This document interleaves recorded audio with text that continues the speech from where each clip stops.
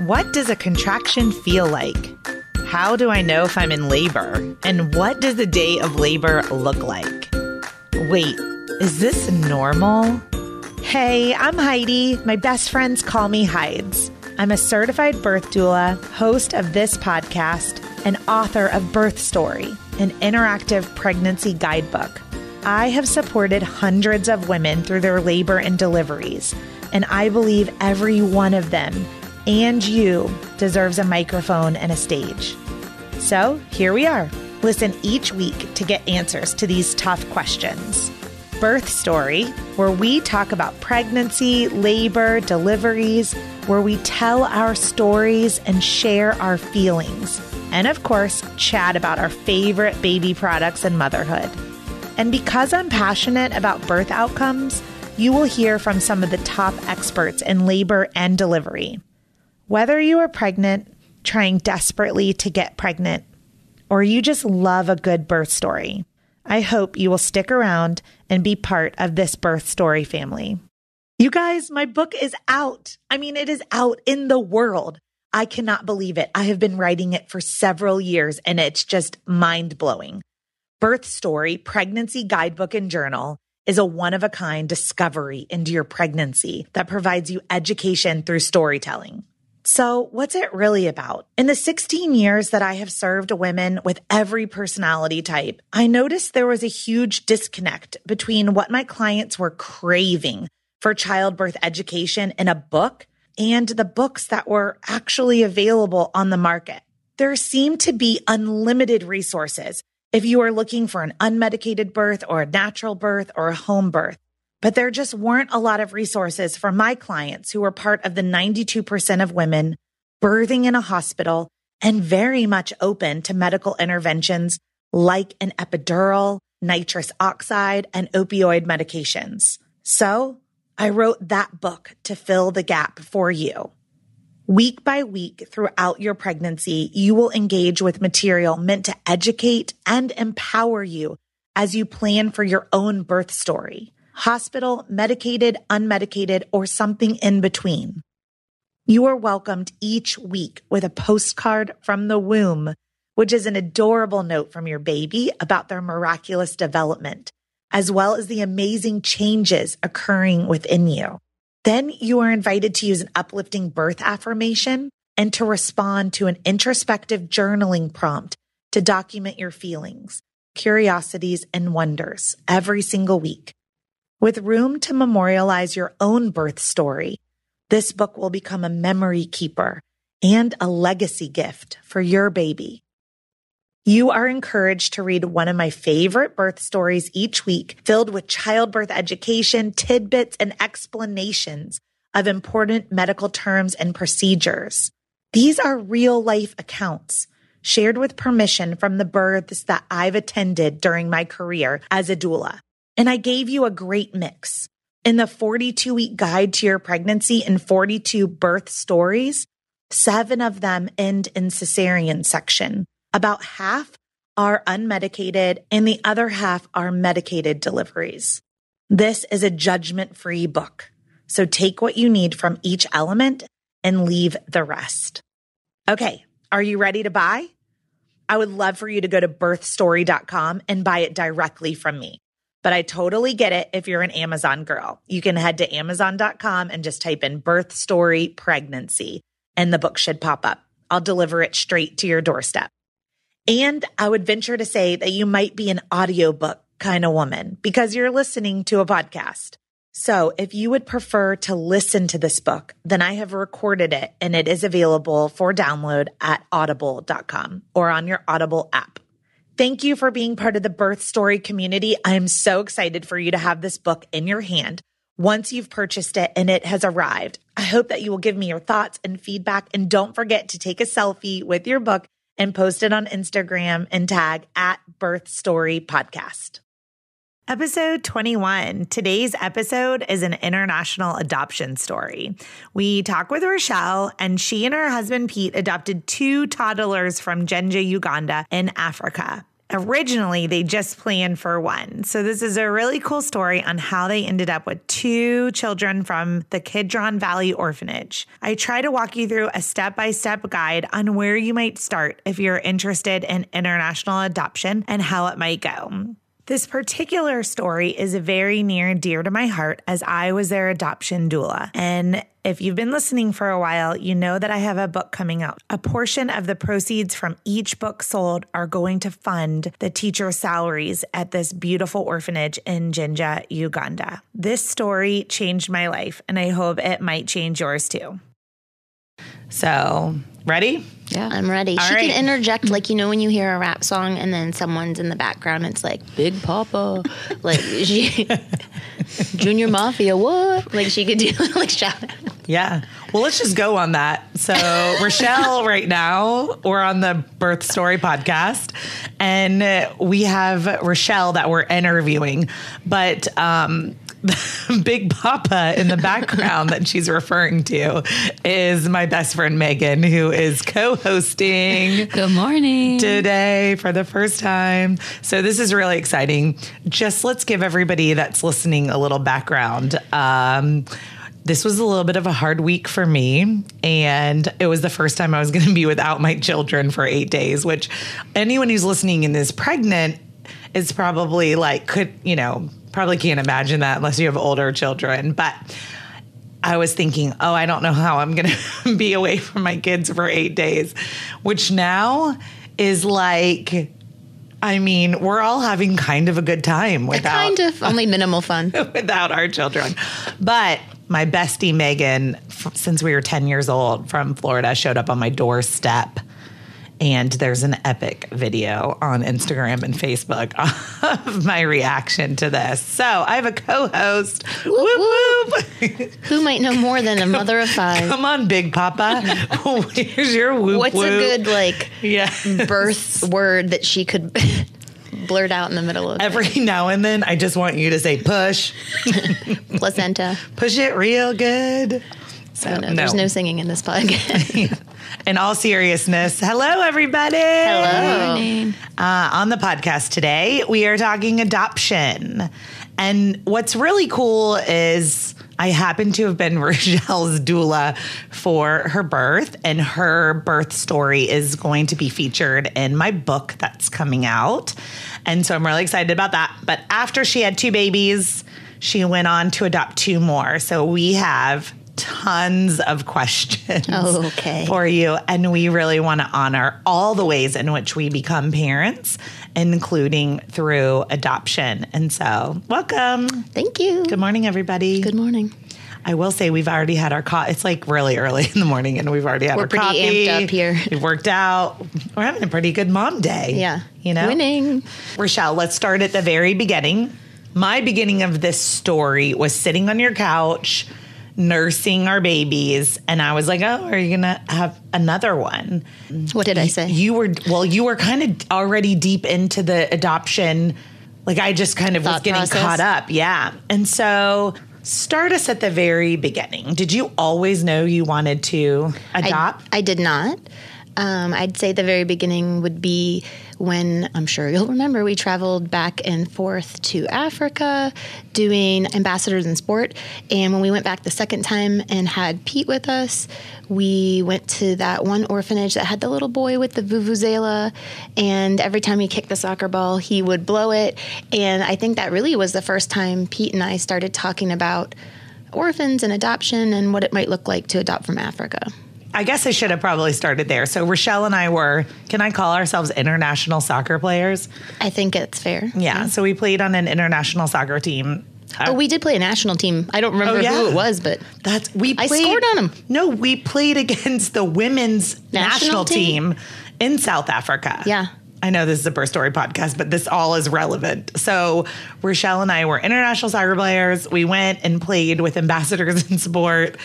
And a year later, after when we had worked in all of these orphanages and like some prisons, we're just kind of covered in children. It was That's a good way to say it. Yeah. I mean, it was really an amazing, you'd walk into an orphanage and they were just Yeah. We were covered in children. It was so beautiful. I mean, they just wanted to touch our skin, and our hair was so different. They would chant, "Me next," or "Me now." I can't remember. And they'd want to just keep jumping on you. And there was like 100 lined up waiting. To just touch and be held. And so I was wondering if it was on the first trip or the second trip. So a year later. The seed was probably planted early. Yeah, I was going to say, I feel like you were kind of in your groove. And a year later, we decided to come back, but we decided to bring like everyone we knew that played soccer. Epic. It was kind of epic because it was the 2010 World Cup. Oh, yeah, it was also World Cup. Let's not. Yeah, I was like, it was 2010 World Cup. So we kind of went back to South Africa with all of our soccer playing friends on that trip.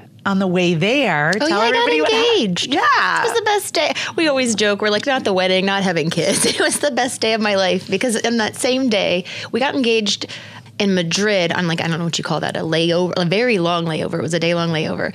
And then I remember arriving and everybody was already at the stadium and we came to meet you guys and we were like totally done up with all the face paint. And I just remember you being like 20 rows up yelling, "Rachelle!" And you were like wanting, and I held up my hand with the ring and you were like, "Yes!" I was like, "Yes!" And then Landon Donovan scored the most amazing goal ever. I was like, wait, we cannot do this podcast without honoring Landon Donovan's goal. We should have named our first Landon. Oh, it was such an incredible soccer match in overtime. It was, I mean, I don't think my body has ever shook like that. It was the most amazing thing ever. And if you're not a soccer fan, you're probably like, what are you talking about? So on this trip, we went to this one particular orphanage, and we have some pictures I'll put up on our Instagram and Facebook feed of this little boy with the vuvuzela. Yeah, I have his picture hanging in our house. It was just so incredible. And we did a lot of dancing and a lot of singing and a lot of playing and a lot of touching and a lot of holding with many orphans. And so the seed was kind of planted. Yep. So did you guys start talking about it, or was it just kind of in your hearts as you planned your wedding and having kids? No, we actually did start talking about it. It was funny because that was one thing that always excited me or drew me to Pete, was the fact that he wasn't scared to talk about serious things. Like before being engaged, we talked about having kids and the possibility of adoption. And then once we really, committed to each other and knew we were getting married, we full on discussed, what our family would look like often. And I think we knew from the start, even when having Brecken, that we were going to adopt down the road. So did you always know that you wanted to have biological children first and then adopt next? No. Okay. But I do think once we had Brecken, I knew I wanted to have one more at least before we adopted. Okay. Was Brecken a planned pregnancy your first? Yes. Okay. So you have Brecken. How old is he? 7. And then you have another Tuck. And how old is he? The old Tuckster. He is 5. Okay. 7 and 5. How old were they when you decided we are going to go for adoption rather than another biological child? I think almost 4 and almost 2. Okay. So I guess that's 3 and 1. Yes. That's a fancy way to say it. So when they were 3 and 1, sometime around there, we were sitting on the couch. Yes. Taking care of our babies. And of course, I asked the question no one should ever ask, like, when are you having another baby? Like right after. The question no one should ever ask. Yes, when you are nursing. But Heidi will ask it. Yes, so when you're holding, are you having another one? Yeah, I did ask that. And you were like, actually, we have started the adoption process. Look at us. So what is that? I mean, take me on that. I don't even know, like, what do you do? Do you call somebody? Do you get on the Googles? All the things, all the technologies. We knew that we wanted to adopt, so we started researching, and we found out that a lot of the places, like a lot of countries in Africa, were closed down to adoption, or it was really limited. Like you could only adopt kids above a certain age or with special needs. So at first we had to whittle it down or figure out which countries were viable options to adopt from, because we did want to adopt at least with the first, a younger child. And so we found out that it was between Uganda and Ethiopia. And ironically, we were like, we'll go with Uganda because it's a shorter timeline. And then all of the laws changed. You'll hear about that midway through. So at the time, it was easier to adopt from Uganda than it was from Ethiopia. But Correct. For the whole continent of Africa, Americans could adopt from like Ghana, South Africa, Ethiopia, Uganda, and there might have been one more, but all the other places had to be special needs children of a certain age or above, and those were longer timelines as well. Okay. So as soon as we knew it was Uganda, we started looking for adoption agencies that had a program for Uganda. And so the very first one I found that I really liked and had looked over all the information on the webpage had a webinar that night when I was looking, and I was like, oh my gosh, like, let's check this out tonight. So I remember logging in, and Pete and I, like, nerdily sitting up against the laptop, like, listening and asking questions here and there. And we pretty much got all of our questions answered. And there were other families on the, is that even the right word? Now it might be like a Moodle, or it was a webinar, I think.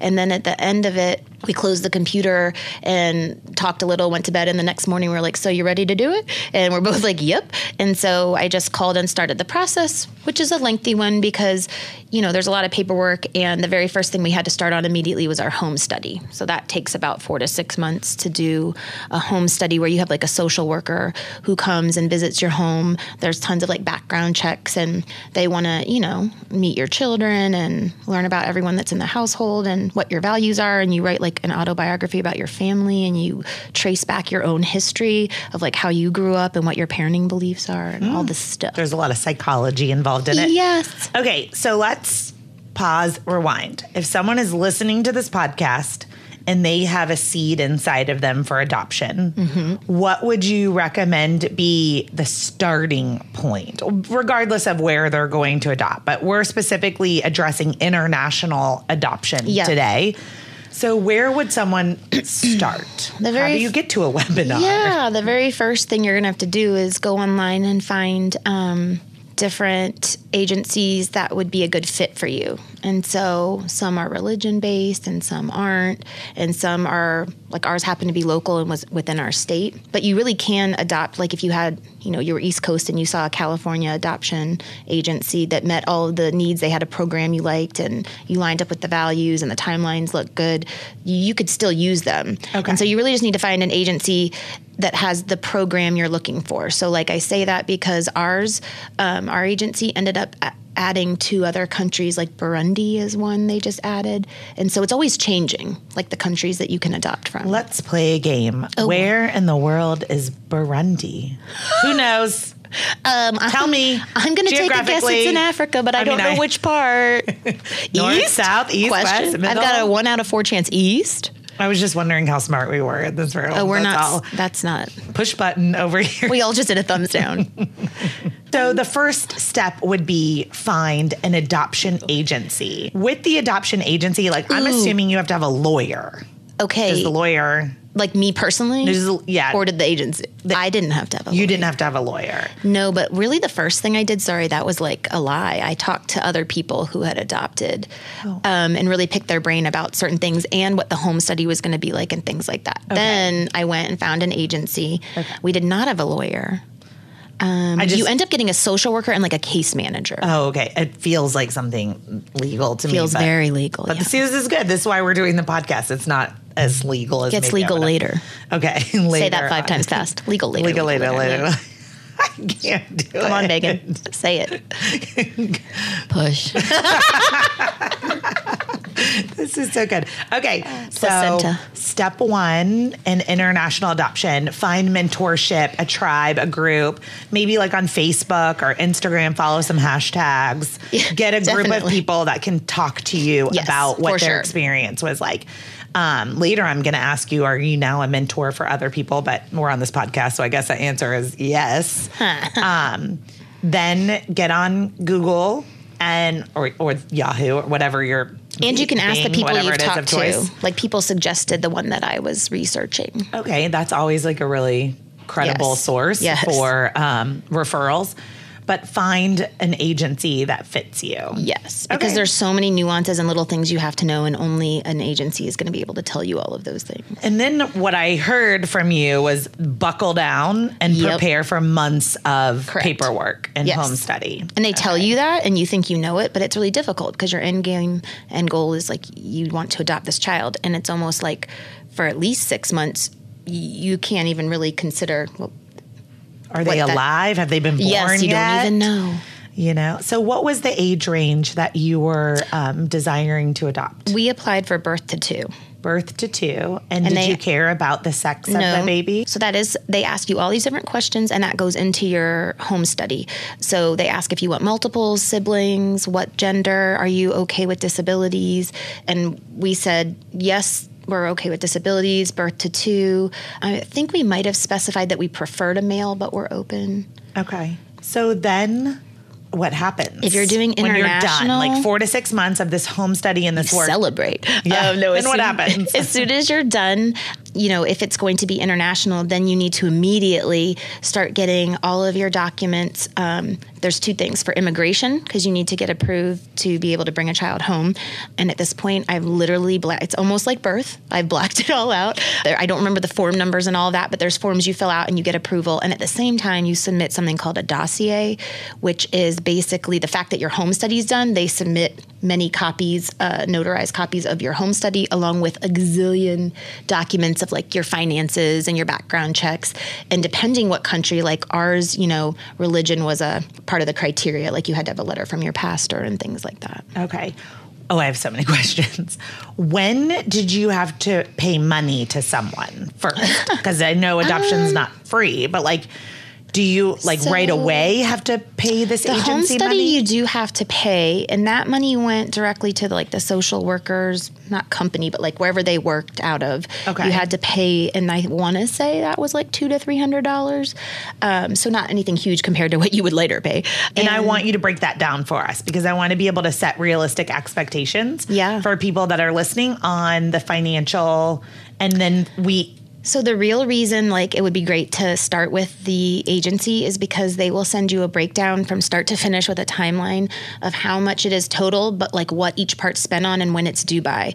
Adoption can cost, even domestically, anywhere from $20,000 to $40,000 total. But then when you're going international and you incorporate travel, it can be around $60,000.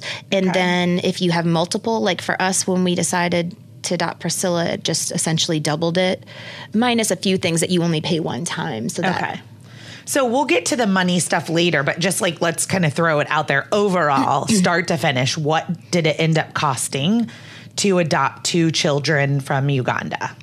A guess for me that's pretty close would probably be $85,000 to $90,000. Okay, and that includes all your plane tickets and everything? That includes everything. I'd say the actual fees would probably have been maybe $50,000 to $60,000, but then all the flights and the court, and we had to pay to foster them, so we paid money every month.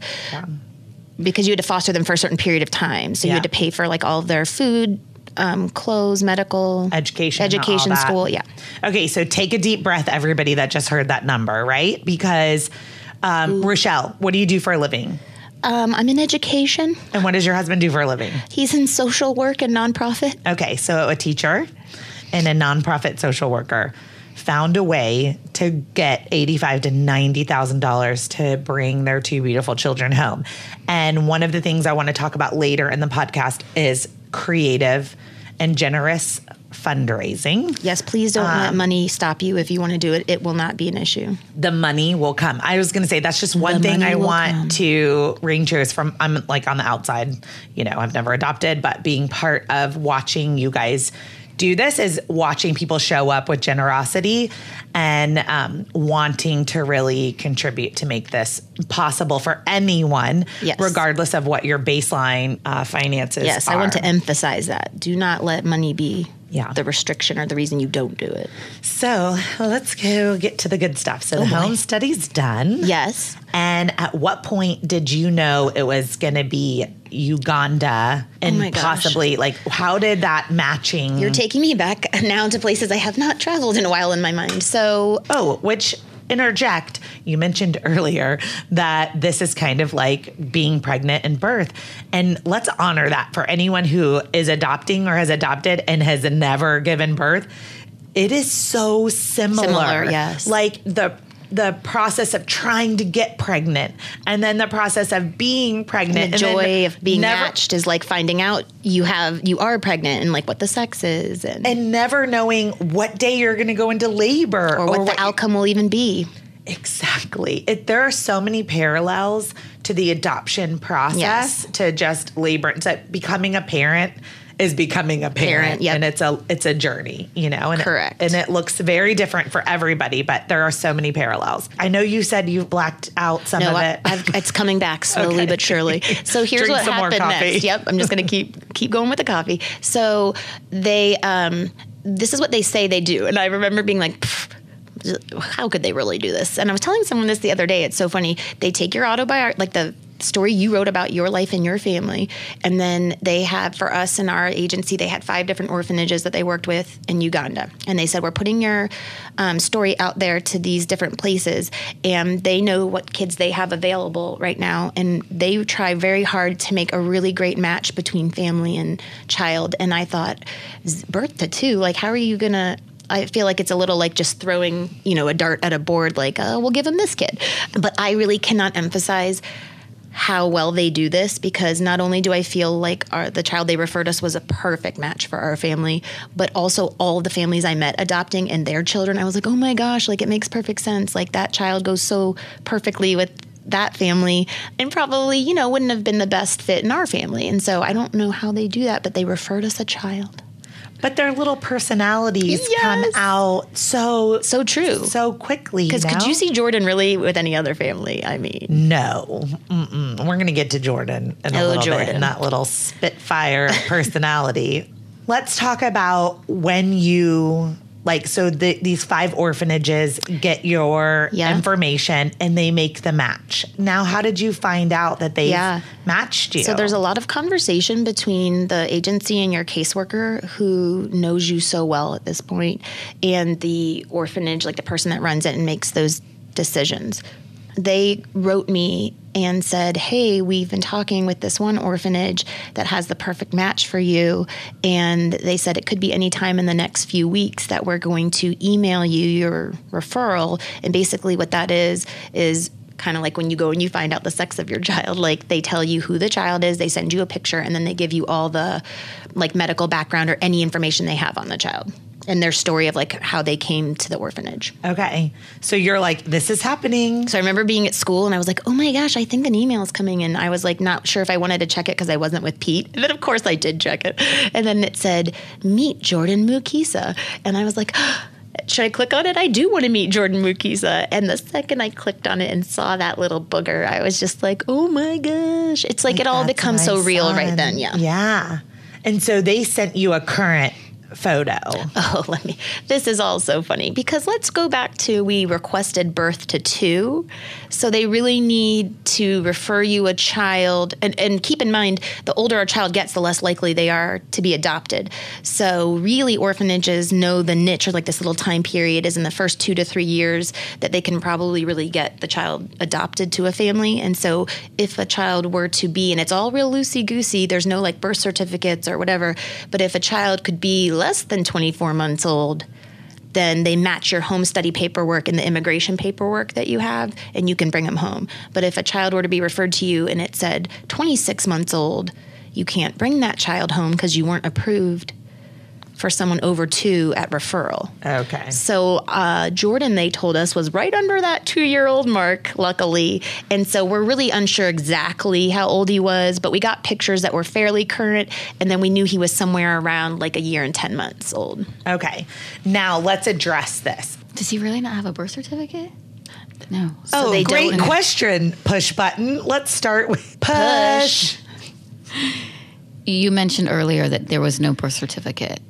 It is very antiquated there. So you don't know his actual birthday and age. Correct. Most kids there are no formal documents, and they do a lot of we know they were born in the last rainy season. And you're like, okay, great, that's a range. So with him, I actually think his birth date was pretty spot on, because he was abandoned a few days after birth, so they could pretty much pinpoint it. But with Priscilla, it was, not a random guess in the dark, but I think we're off by many months.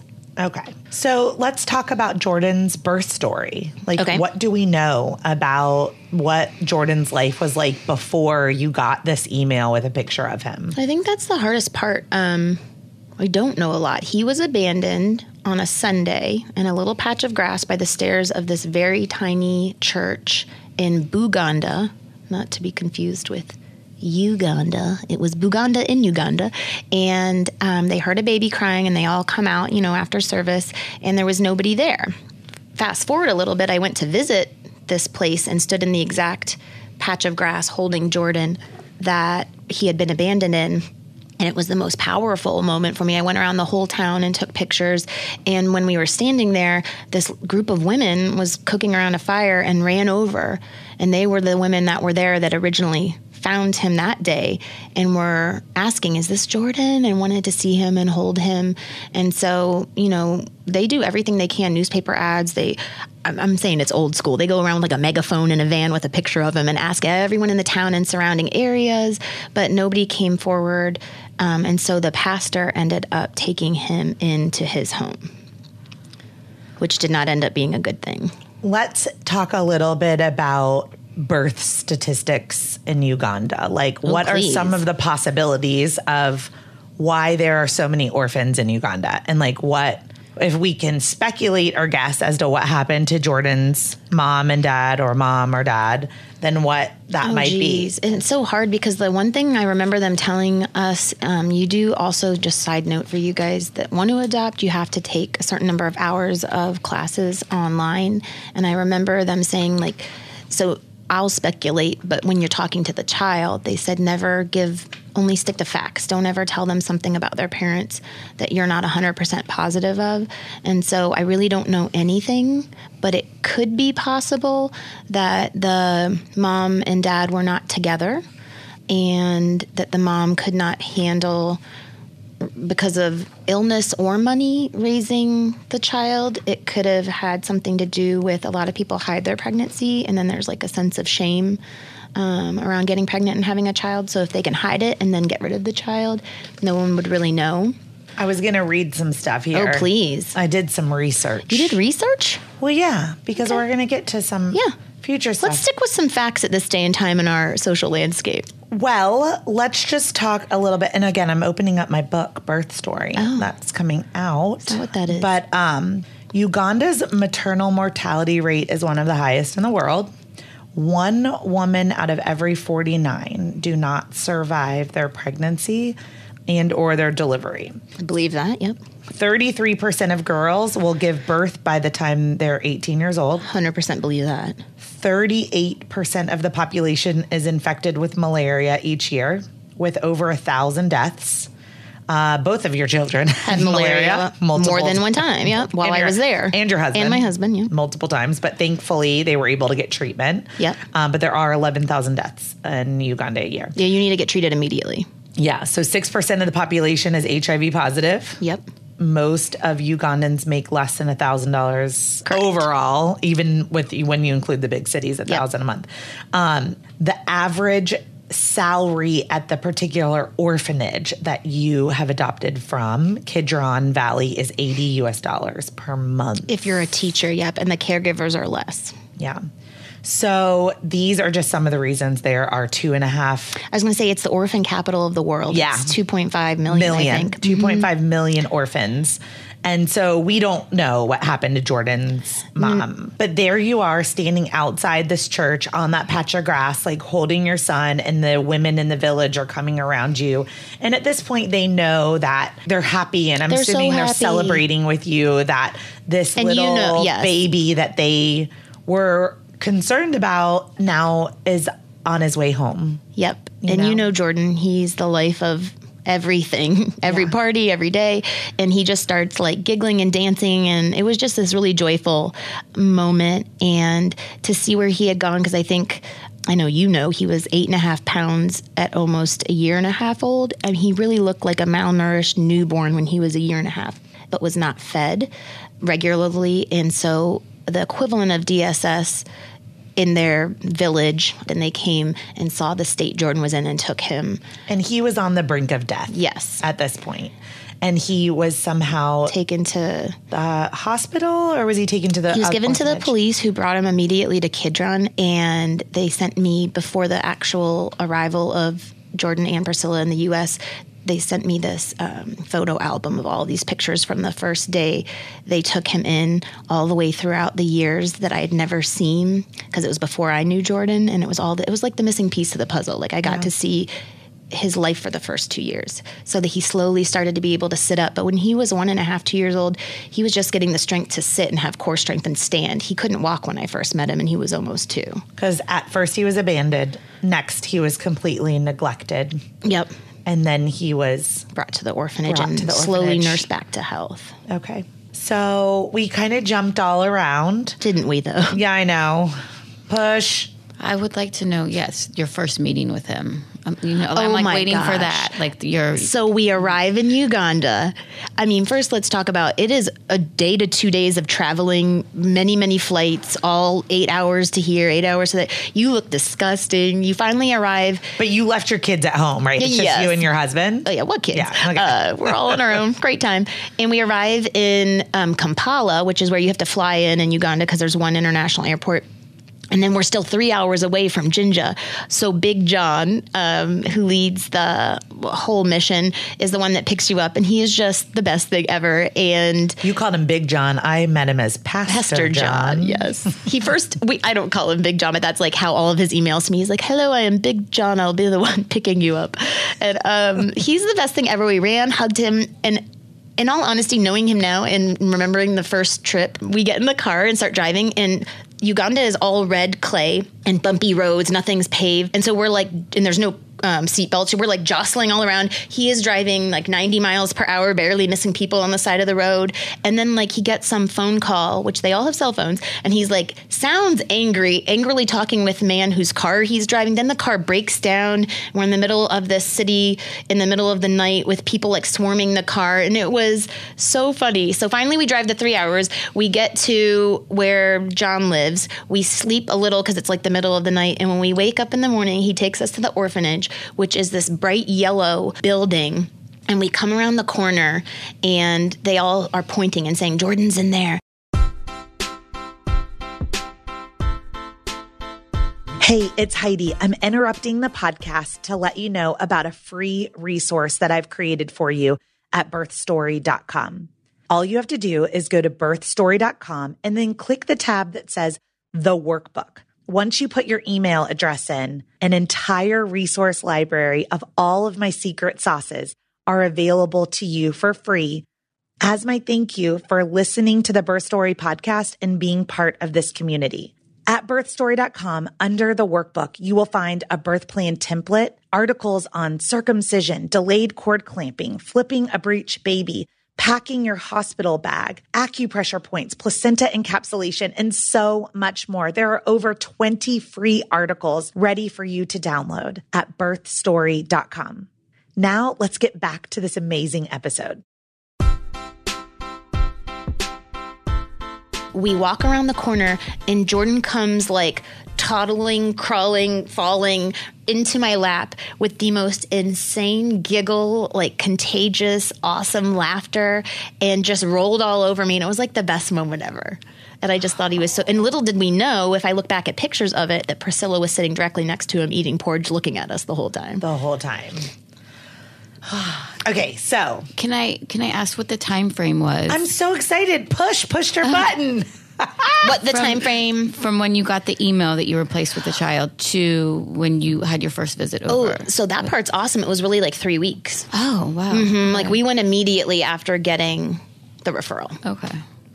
Because it had been over a year. Yeah, at this point. Process started, right? Yeah. So from the time you said, oh, I want to adopt, to the time you landed in Uganda was over a year. And good question, Megan, because side note, right as we were accepting and then we're meeting him is when the law changed, and all of a sudden they were saying we were supposed to go on one trip and meet him and stay for a few weeks and then come back and do the court process and bring him home. Well, right as soon as we had been referred and met him and knew he was ours, they said now the law changed, you have to foster him for a year before you can even think about going to court. Like, so you've met this bubbly, cute, smiley Jordan, and he's yours, and you're there with him, and you're supposed to bring him home. The next time, yeah.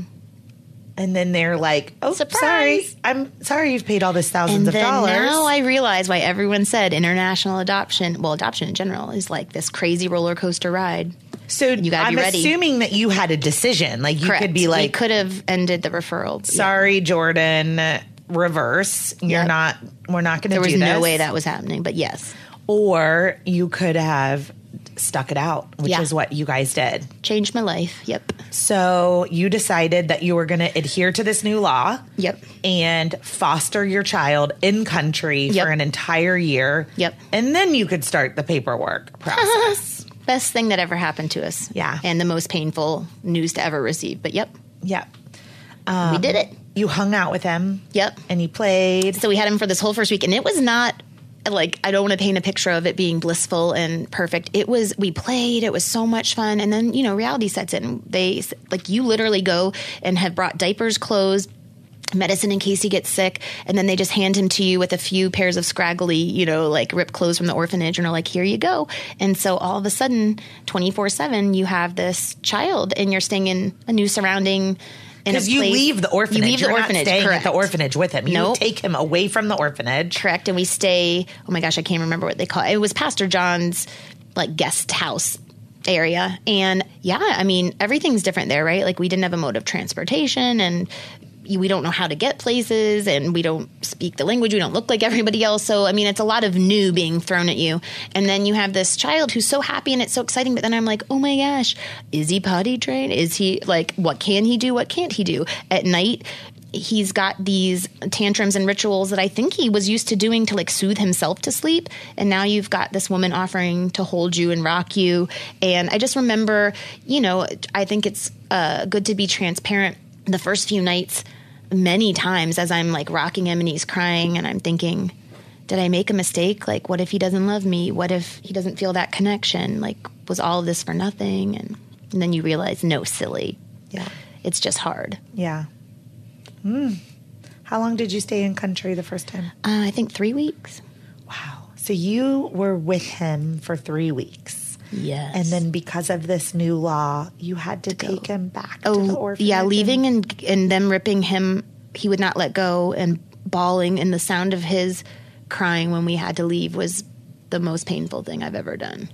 Because and that repeated every time we visited. I'm going to say, because you had to drive back to the orphanage. Correct. And you had to, like, and then what message is that sending him, right? Like, he's totally attached and been with us and feels safe. And were you asked? You were saying mommy and daddy, and you know, like I'm mommy, this is daddy. Immediately with Jordan, he was. I mean, not to sound boastful, but he was obsessed with me. He swatted Pete away, and he called me mama immediately, and didn't want to be. I think you guys know he was almost 2, but he really looked like a 10-month-old. Like, you would hold him. He was the size of a little baby, and he would not do anything. Like, he would not. It was we had to force him to try to start learning to walk and stuff, because all he wanted to do was sit in my lap or on me, and never wanted to be apart. So then taking him held. Did you have a baby carrier or anything that you had just to carry him in and just be? I literally never put him down or had him off of me that first trip. Yeah. Amazing. Now, one of the things I want you to share is they don't have traditional formula. So he was fed. I wish I could even remember. It was like glucose and margarine or something. Yeah. So they had to It's not nutritional. So they didn't, you know, and there weren't wet nurses at the orphanage. And so they were, when he was first there, the bottles that they're given, I mean, this is a big need is what I'm trying to say. Like, huge need. It's a huge need to be able to fundraise money for these orphanages, to be able to supply something as simple as And it doesn't take a lot of money. Yeah, because they're right now the children are getting these like sugar water, butter bottles that just really something aren't. that fills them. But, like, let's think, what do we know? Everything that's important in a child's life comes in the first few years, and so much of their brain and everything, you know, language, all these things are formed in the beginning. And when they're not getting adequate nutrition, think of what that does to their potential in life, right? And we always talk about, like, one small change, right? Like, one small change that we can make as a tribe of people coming together is to be able to supply nutrition to infants. So fundamental, right? Like, everyone to deserves infants that. and children, and that can change the world. So we're going to get a little bit more to the finances in the end, but I want to jump ahead a little bit. So this ritual of going back and forth, then began because you had a whole year. So you had to then start going separate, right? Yes, because we needed to maintain jobs to pay for the adoption, and we couldn't just... And your other two children. And we had to at raise home. 2 children, yeah. So you started going alone, then your husband Pete started going alone, and you guys started going every few months. Yeah, so that you we could would go alternate. see Jordan, still build those relationships. Yeah. On one of those trips, I was able to come with you. Yeah. And so I want to talk a little bit about our time together and how one became 2. Oh, yes. So right before I joined you in Uganda, just as a friend and a support person, that since your husband couldn't go, different friends were trading back and forth on these trips. And you had found out that you could adopt a second child. Yes. And that was never really on the table. So now we're in this long waiting period, but there's a light. Yes. You can add on.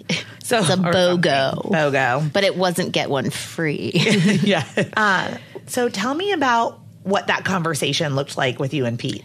Yeah, we met this amazing couple that we will forever be entwined with, who was adopting 2 of Jordan and Priscilla's good friends and happened to be there at the same time as me on that trip and had added on. They were originally adopting 1. And so when I started questioning them, like, oh, how did you end up with the second? They said, oh, we're originally adopting this one. And then we found out that we could, within a certain time period, add on a second. And so I started having that idea swirling in my mind, and I brought it up to Pete, and now I'm there without Pete. And so I think right about the time you were arriving, I was realizing that maybe adopting Priscilla, because it would be on the same timeline, like John let me know that if we did it, within a certain, like right from the beginning and didn't wait 6 months, that we could probably have Jordan and Priscilla go through the process together.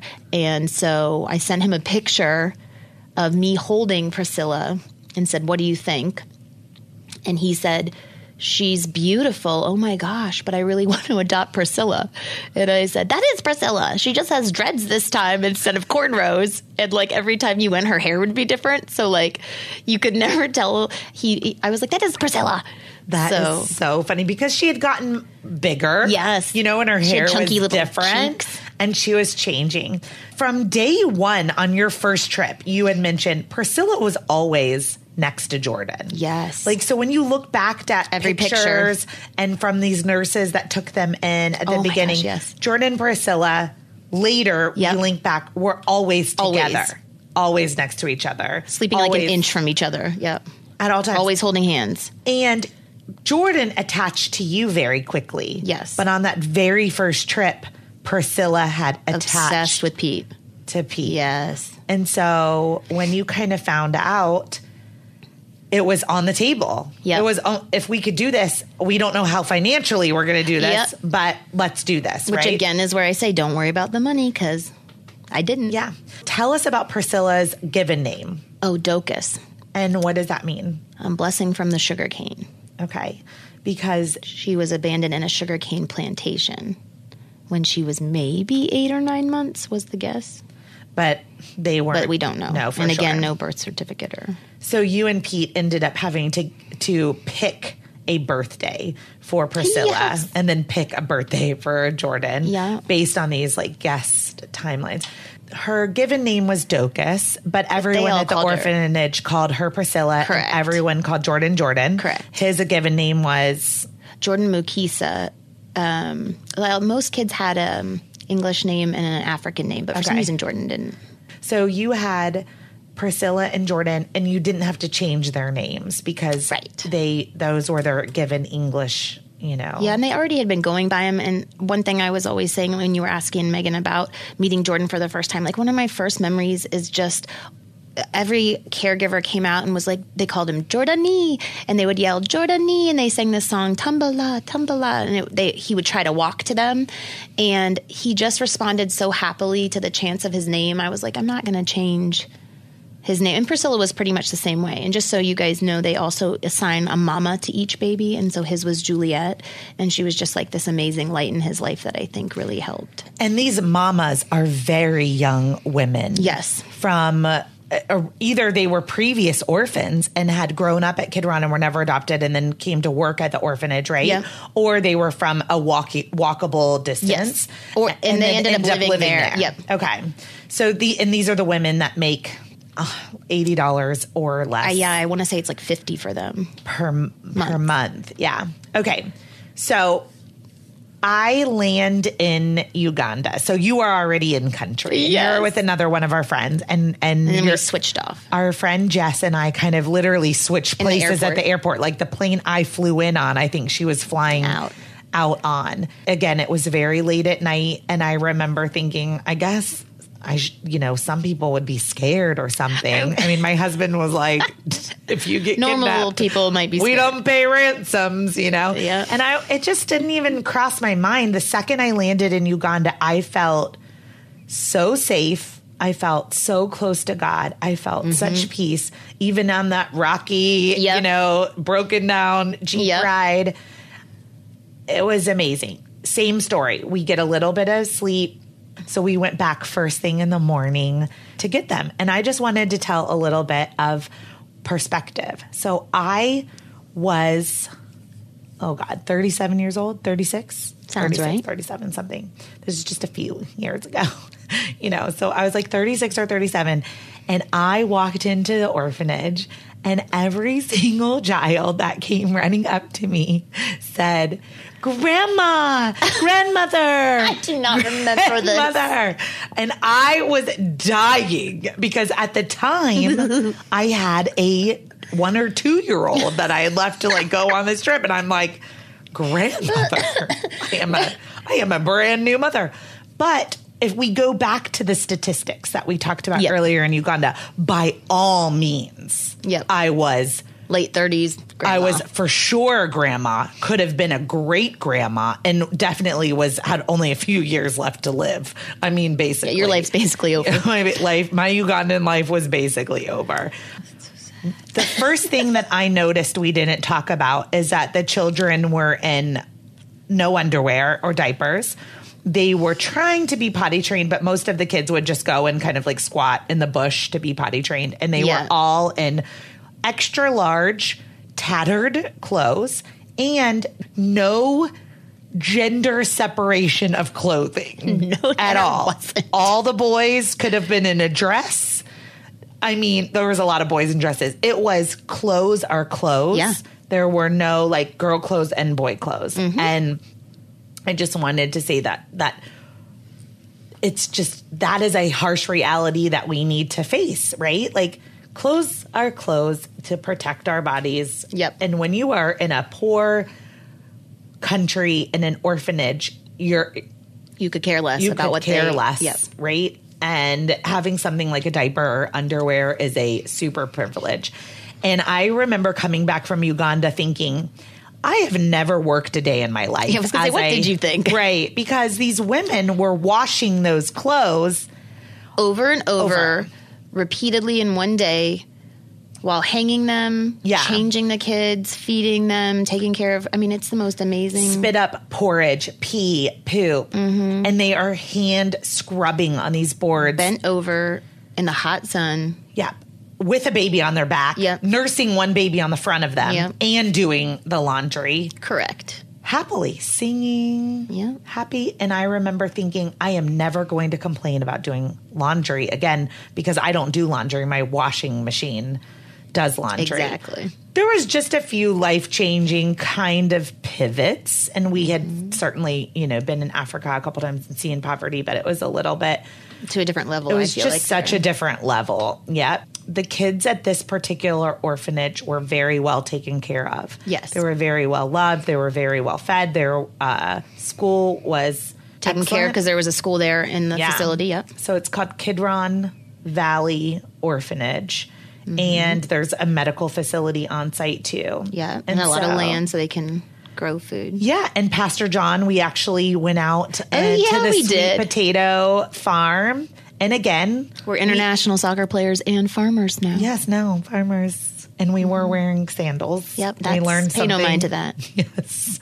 The other women were barefoot, though, without shirts on. And again, nursing their babies with another baby on their back while picking sweet potatoes. And I'm thinking...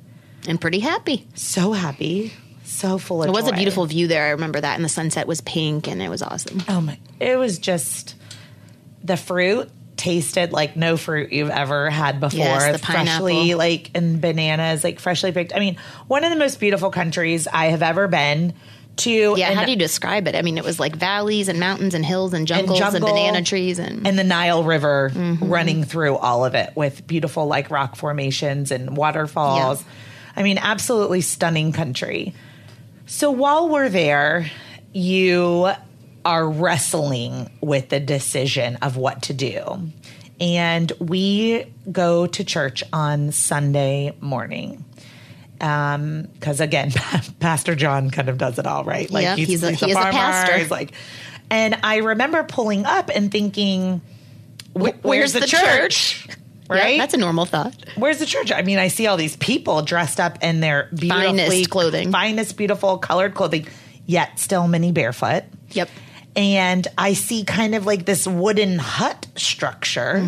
With corrugated tin nailed onto the sides and roof. And I'm very confused. And all the children from the orphanage have been driven over. Yes, in their finest clothing. I know. And they were jean so jacket. Cute. And we get in there and we have, of course, you have Jordan with you. And then please just tell the rest of the story. No, I don't even remember. Does this little one waddle up on the side of me? Priscilla, so Priscilla immediately comes running over and you had been wrestling with, do we add her to this adoption? And I was praying about it. And it was funny because just at that moment she arrives and holds her arms up to me. Hold me. Yes. Yeah. I am part of this. Yeah. I am in this family. And I hold her and I have both of them and I have a picture of it. It's my favorite picture ever. And then I think very quickly though, I could not actually hold and sustain the two of them. And maybe you took Priscilla. I think Jordan was asleep. So I think I ended up taking Priscilla. Yeah. She ate every single snack I had out of my purse. Oh my gosh, that's my girl. And then she passed out. And then she passed out. And then I have some really cute picture of the two of them at the end of the service holding hands, walking away into the sunset together. Yeah. And then I was like, I think we need to. We get in the car to leave church and we had, goosebumps. I mean, it's just so different. I mean, this kind of church is... there's no church in America that I've been to that even resembles this kind of spiritual expression, right? I mean, it was just, and it's hours long. And I mean, it's just beautiful. And we leave. It is hours long.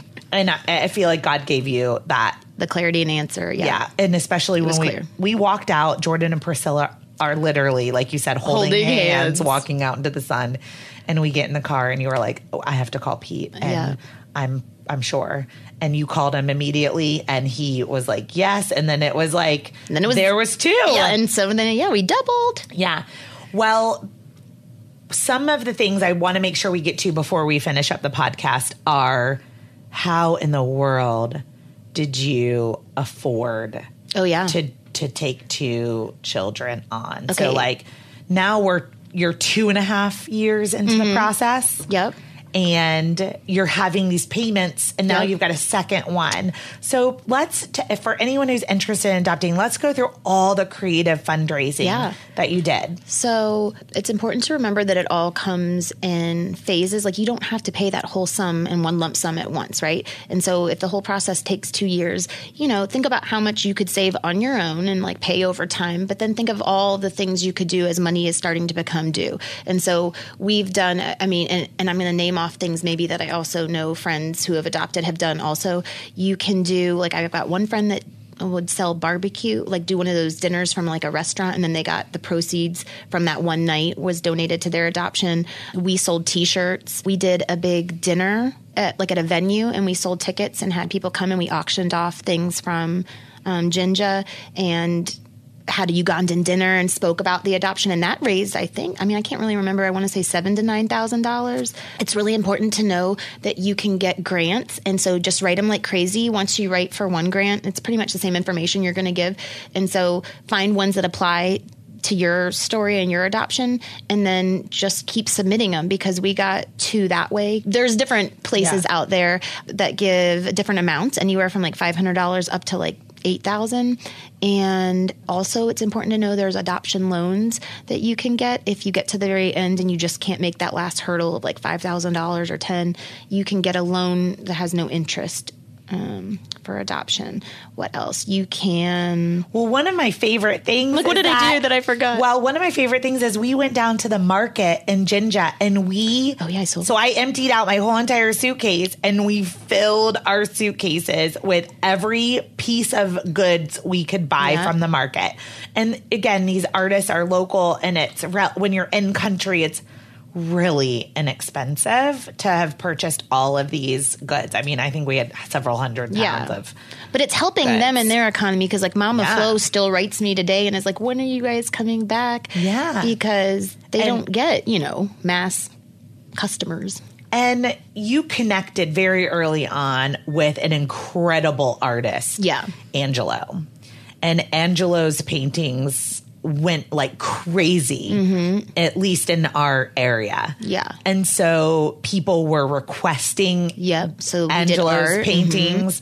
And then we were like, how many, Angelo, we went and met Angelo in a studio. We're like, how many can we buy? Like, how many of these can you paint while the we're next here? 4 days. And he did them. He did them for you. And we rolled up those dry canvases and we brought them back. And then you had... frames. You had a Ugandan market. Oh, yeah, we did. Several times. I forget because I was still in Uganda one of the times. Yeah. Oh, yeah, you were in Uganda. We FaceTimed you, I think. But there was a big Ugandan market that then raised many thousands of dollars. Church set that up or like allowed us to have the space. And it was like baskets, jewelry. The paintings alone would auction or sell for anywhere from $300 to $500 at least. Yeah. There was a woman here recently in our area that was also doing an adoption, and it was around Easter time, and she had offered to drop Easter eggs in everyone's yards and for like $150 donation, or I'm making up the price, but whatever it was. And there was like 500 people that signed up for this. So then she got all these volunteers to like schedule a route. And then so instead of having to stuff your, little listeners, but extra eggs on Easter for Easter egg hunts besides what the Easter bunny brings. So these extra eggs. And she was able to raise almost the entire cost of the adoption. So creativity. Get creative, because here's something I just remembered. Use the resources you have and the hookups that you do have. Because I remember Pete saying, like, we have some people who are friends that roast coffee. And so we brought back all these Ugandan, I totally forgot about this, coffee beans. And then they roasted them in this special, like, Joe Pre brand and put them in bags for us. And then we sold that. And here's the most important thing that happens when I say don't worry about the money, it all just works out. I cannot tell you how many people stepped up who I haven't even seen in 20 years and would just send me checks, said, thinking of you, hope this can help. And literally the most amazing part of the whole thing, and I won't say the name, is like one day we just got one of the final bills and we had no more money to give, and it was thousands.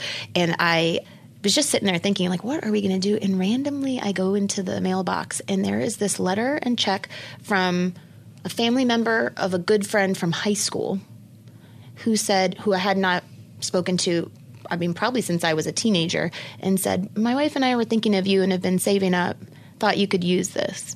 And it was thousands of dollars and was the exact amount and covered the exact payment we needed to make at that time. Yeah. And I was like, who does that? People do that. People do that.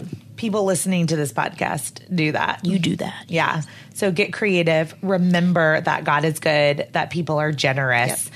And I'm searching for things like that now. Like, people will do this for you. I'm going to go out and be doing this for people who are adopting or similar things. Yeah. Because it's just what we need to do.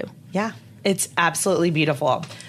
So we're going to kind of skip through the mush, but this continues on for you and Pete and Jordan and Priscilla, sadly, for another year and a half. Yeah, I ended up having to move over there like full time because this minister of gender had, imposed all sorts of laws that now you couldn't do constructive fostering. If you're not living here full time and becoming a citizen, you can't adopt. And they had a time period where they were going to shut down certain orphanages and return kids to the exact spot they were taken from.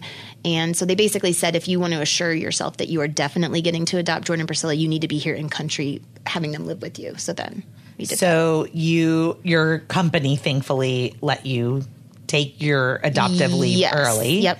Right? And then Pete stayed behind with your children. Yep. And then you were able to go get Jordan Yes. and Priscilla and then live with them. Yep. In a with this other home. family in a home that an adopted family had built for this purpose. Yeah. And it wasn't easy. It was the hardest thing in my life. Like, Broke me in a lot of ways. right? You were alone. You didn't speak the language. And I wasn't with my kids. I didn't feel like I was married because, I'm not having that daily relationship with my husband. it was hard. And I wasn't sure. I kept being told, there's a possibility you're not going to be able to get through court and bring them home. And people were getting rejected. Correct. There's plenty of people still living over there who've been trying to adopt for 5-10 years, and I met them all. That doesn't make it easy. So now your children were not under 24 months old. Correct. So they're now like 3. Yes. Right. And I went back and specifically read the law because I was worried, and they said had to be at the time of referral Okay. 2 and under, because I really did freak out. Yeah.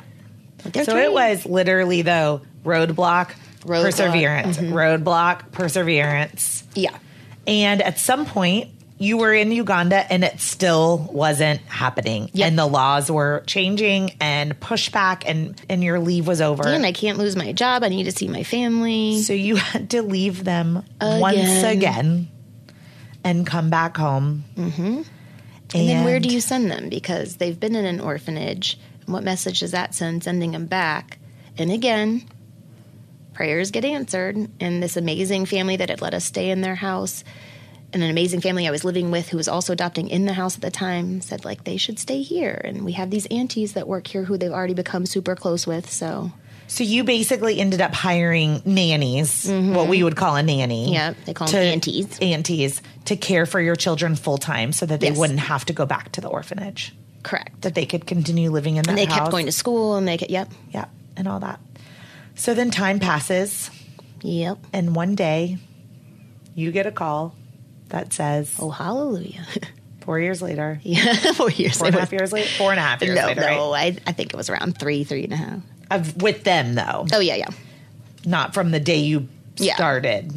And they said it was hurdle after hurdle after hurdle. Like every time, at first, they were going to clear everything, and it's all through, the embassy at the end takes a very long time. And then they said, are you sure that pastor wasn't Jordan's father? You need to make sure that there are no possibilities of family members still being there who are looking for him. So they didn't want to just take the Ugandan DNA test. They needed an American DNA test. So we had to have something flown out of Emory at Atlanta. And it was thing after thing. And finally the embassy approved Priscilla and not Jordan. So then we were writing letters to our congressmen and trying to get people to vouch for, to push the process along.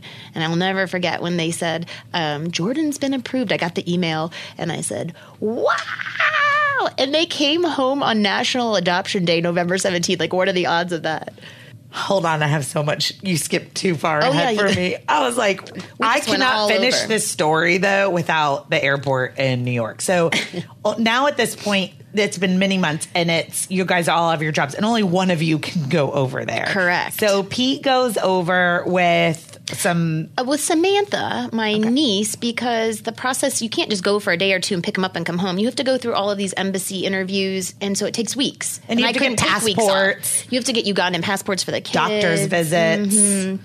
Oh, yeah. Medical clearance itself was a hot mess, crazy. Yeah. And they were recently coming off malaria. Yeah, malaria. And if they have a drippy nose, they're like, you can't take them to the U.S. And I'm like, what?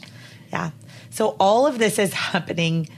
They finally get through all of it. They get on that plane for the first time with the kids, and they get from Uganda to New York.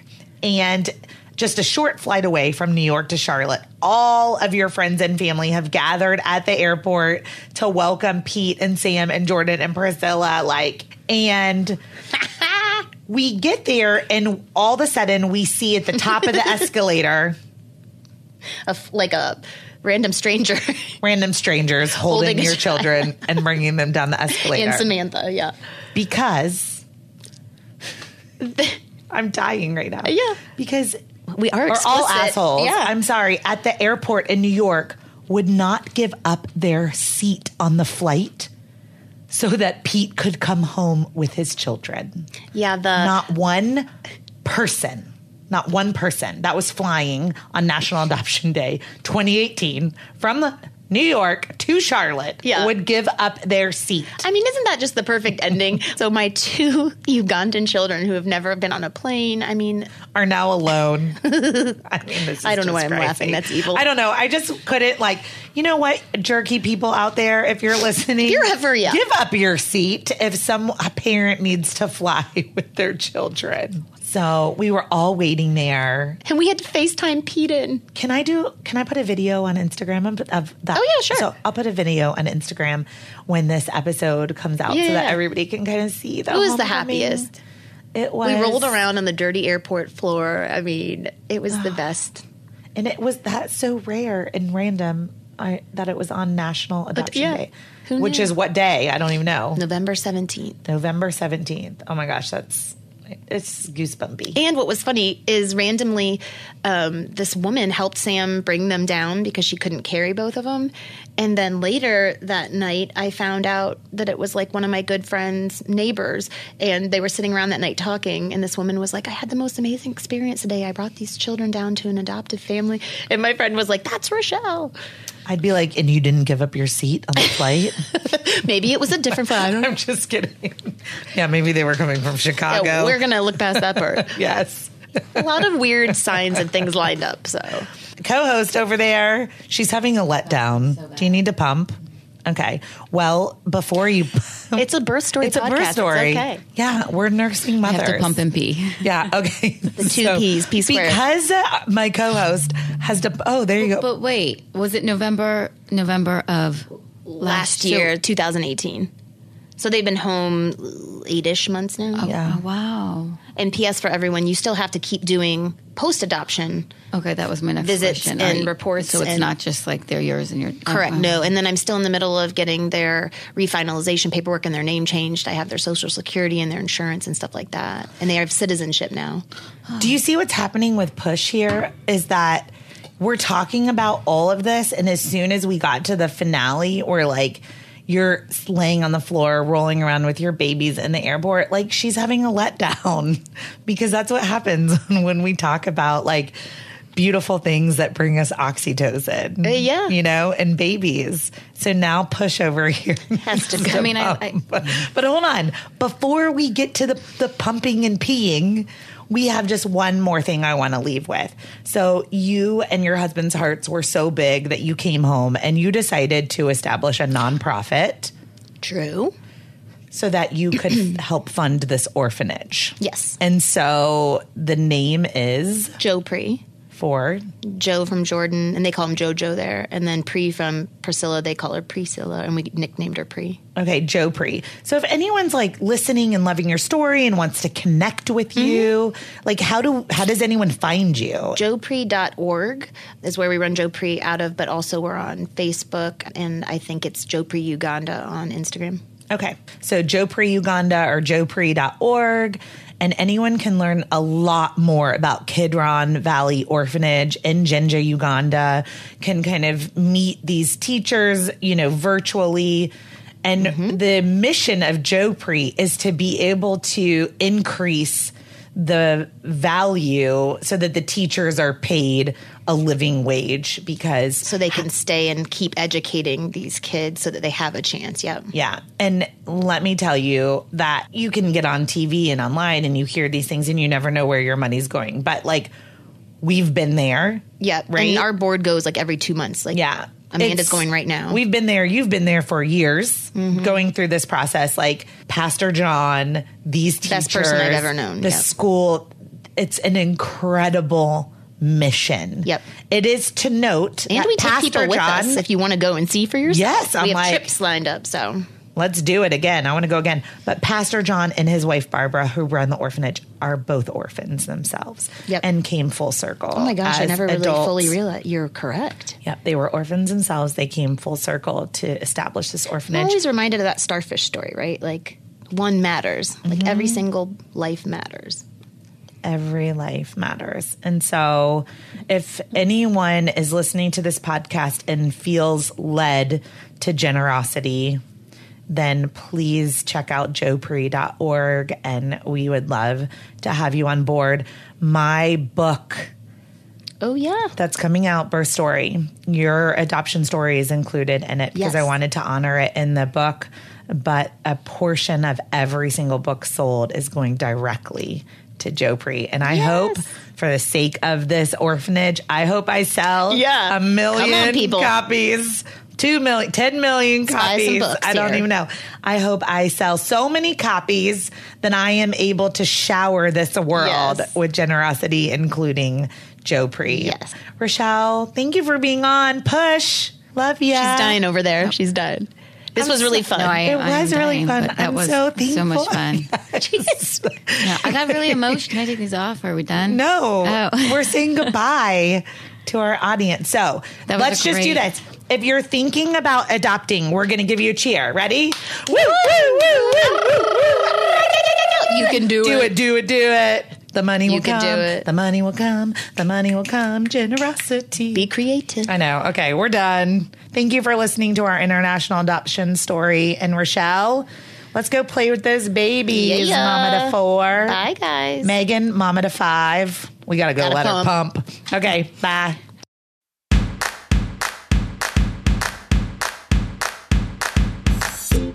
Thank you for listening to Birth Story. My goal is you will walk away from each episode with a clear picture of how labor and delivery might go, and that you will feel empowered by the end of your pregnancy to speak up